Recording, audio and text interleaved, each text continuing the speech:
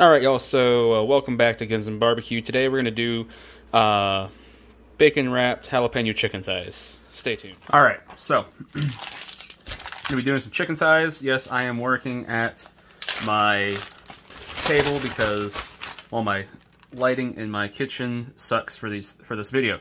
So, no big deal. We're just going to do this real quick because the first part of this is literally we're just going to take the chicken thighs out of this vacuum seal bag and put them in this Ziploc bag. Sounds a little redundant, but you'll see why in a minute.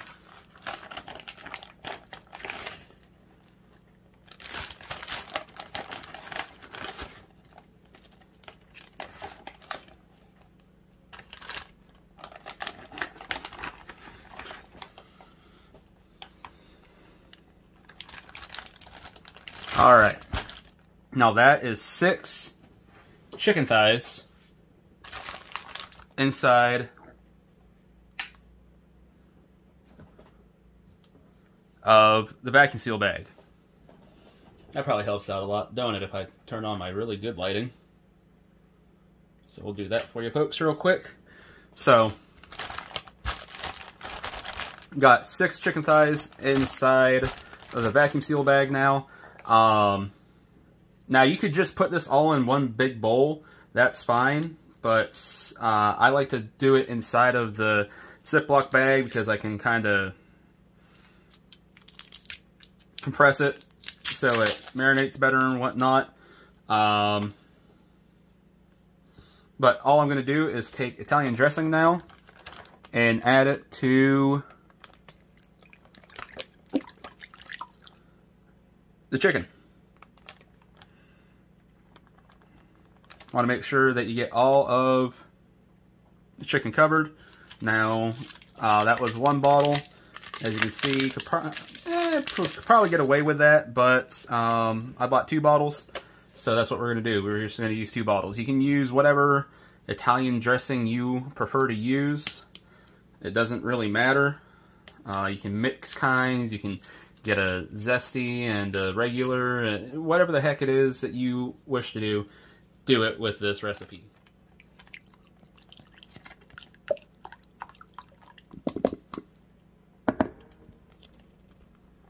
All right.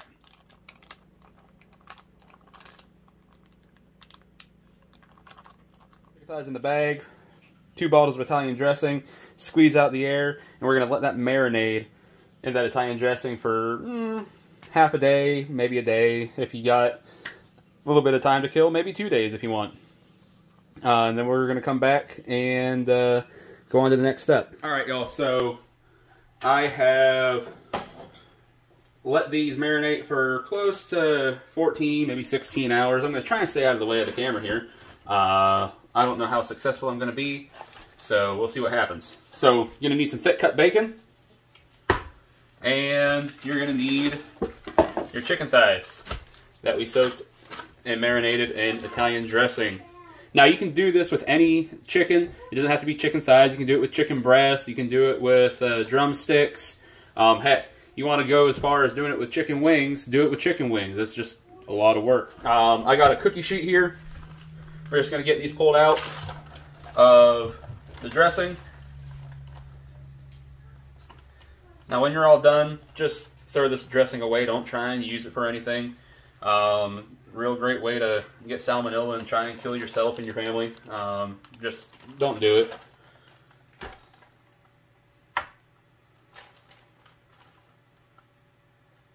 Now, normally I do this recipe with boneless, skinless chicken breast. Typically because boneless, skinless chicken breast can always use a little bit of help.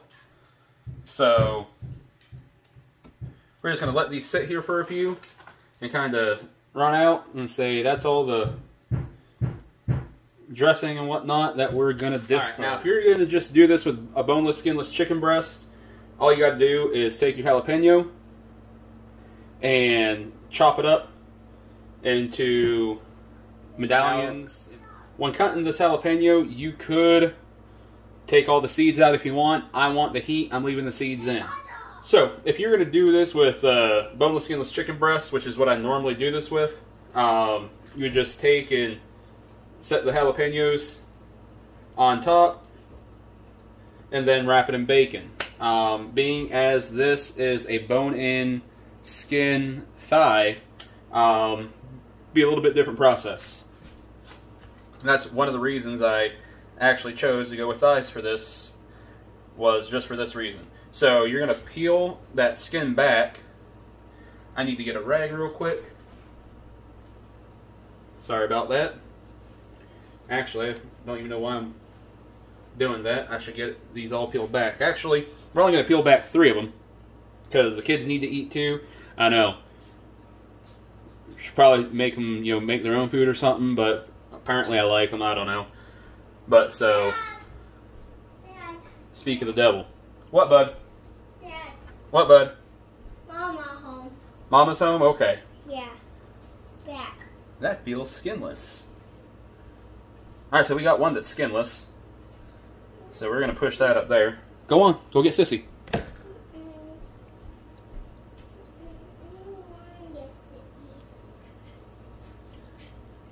Then, like I said, we're going to get all the skin peeled back on these.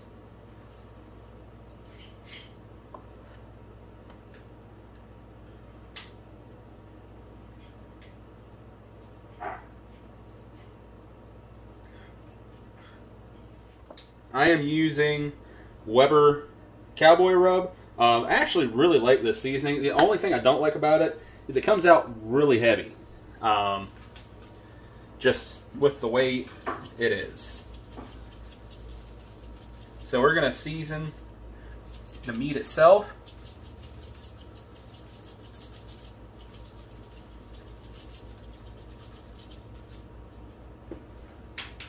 We're going to get some garlic powder. Come back over top of that.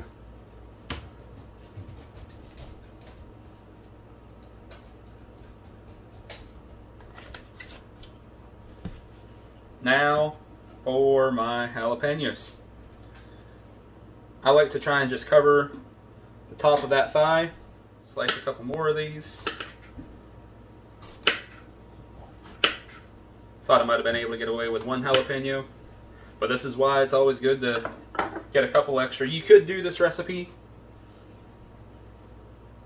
with pickled jalapenos from a jar, but that sounds like blasphemy. If you enjoy communism, you'll enjoy that. If you enjoy freedom, you'll enjoy going and getting your own jalapenos, cutting them up yourself, and being American.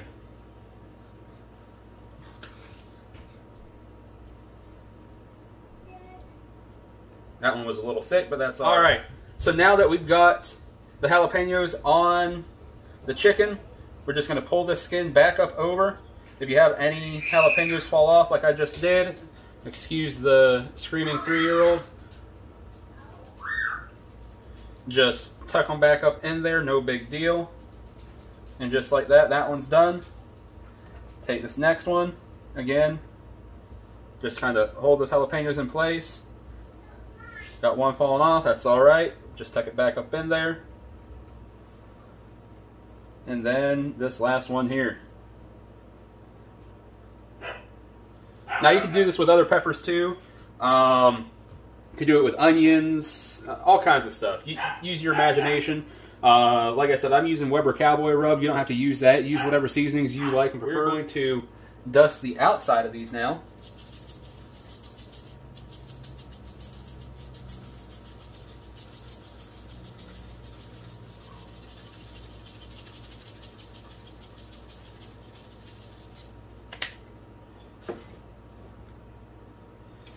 So again, I hit it with the Cowboy Rub. Gonna come back in with some garlic powder.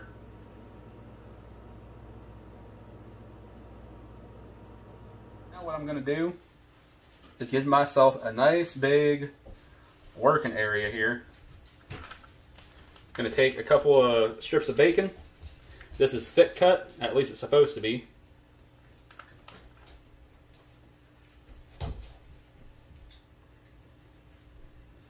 And we're going to lay it down on the cookie sheet.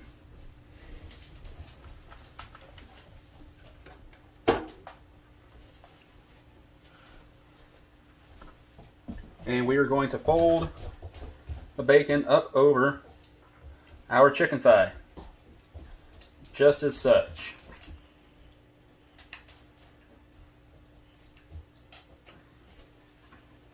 Dad. And that's one done. Take your next chicken thigh, pick it up, put it on there, wrap it in the bacon, as such. Uh-oh.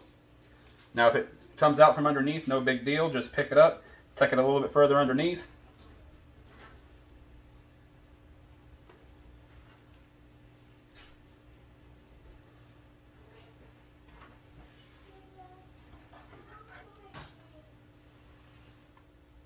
I gotta tell you, this smells incredible already.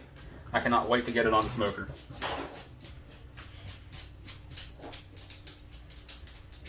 Speaking of the smoker, I'm gonna just wrap one more of these for you folks while I'm talking.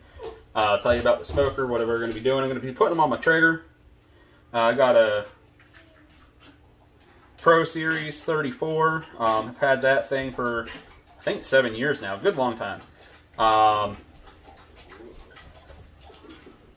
Great pellet smoker. I'm going to put these on there at 275 degrees until we come up to about 145 internal temp. Then I'm going to ramp that heat up to about 350, 375 and really try and crisp up that skin. Now realize with the skin on, it's not going to get as crispy as you would like because it's soaked in Italian dressing. It's just the way it's going to be. So once I get all these wrapped, we'll come back and be going out to the smoker. Now, as folks can see, I got those on a thigh rack. Like I said, 275. We're going to go until these hit about 145 degrees internal temp, and then we're going to ramp them up to about 350 and finish them off. All right, y'all. So there they are. They smell incredible. They look great. Now, I pulled these off a little bit late. I typically like to get them off at 165 degrees internal temp.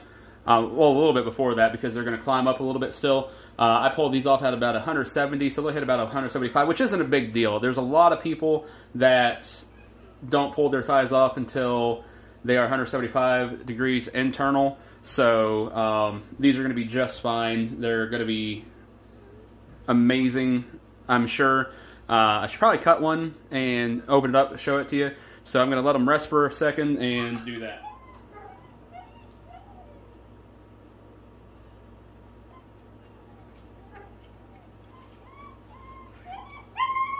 Now, like I said, these are bone in, so we're not going to be going the whole way through. But as you can see, that just looks absolutely incredible in there. So, we'd like to thank you all for watching. Hope you enjoyed this video.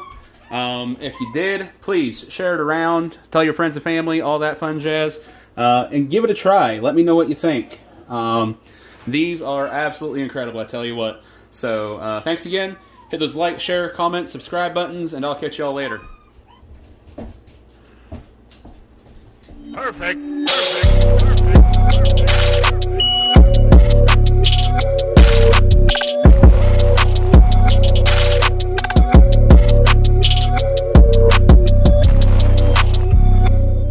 So now that's the easy part of this whole thing. Son of a bitch.